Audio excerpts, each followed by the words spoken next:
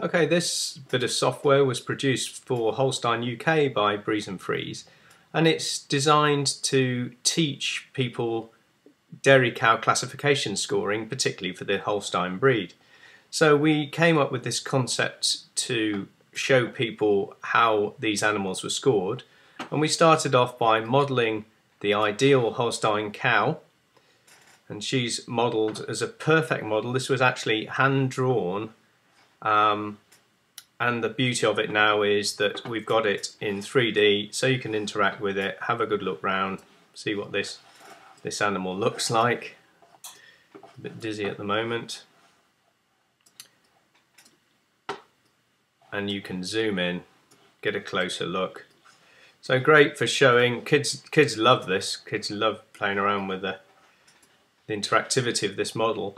But if you look at the score down the left hand side, you've got the stature, chest width, all these parts of the animal are scored so that you can come up with a total score for what is perceived as the ideal Holstein animal.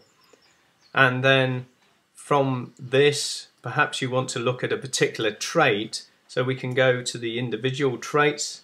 So they're all here.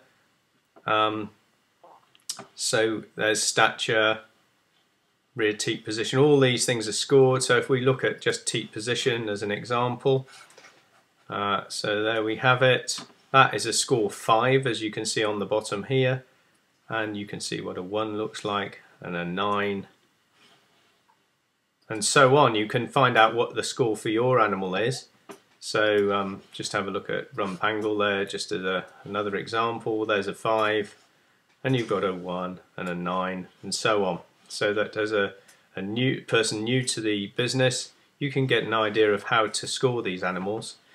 There are also some little locomotion videos to just show how lameness is scored. Problems with her legs and feet. This so would score a 1 cow obviously is very lame, and she's a 1.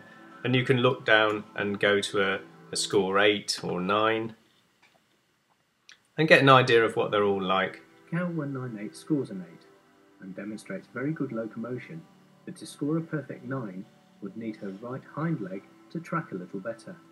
So they're all very subtle nuances that people in the trade will understand, and it's a good method of training people how to pick these individual traits up. So there you have it.